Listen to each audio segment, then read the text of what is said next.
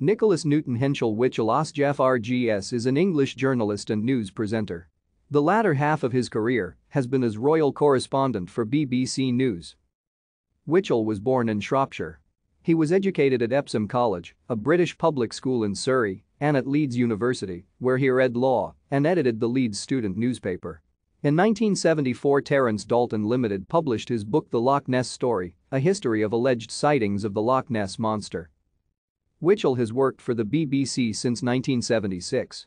He and Sue Lawley became the first newsreaders of the BBC 6 o'clock news when the programme was launched on 3 September 1984. In 1988, the 6 o'clock news studio was invaded during a live broadcast by a group of women protesting against a Section 28 law. Witchell grappled with the protesters and is said to have sat on one woman, provoking the front-page headline in the Daily Mirror, "Beeb Man Sits on Lesbian." During the 1989 journalist strike, Witchell was one of the few newsreaders to turn up to work. Thank you for watching. Like and subscribe if you would like to view more of our videos. Have a nice day.